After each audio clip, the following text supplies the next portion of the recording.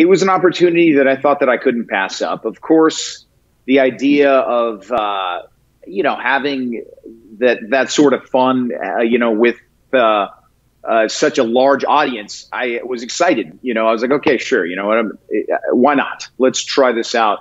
But there's a certain level I don't know what it is, but they know their formula. They know exactly what their viewers want to see. So it's just, I don't want to call it dishonest, but it's, if my friends were watching Andre, they knew that I was kind of putting on a front a little bit and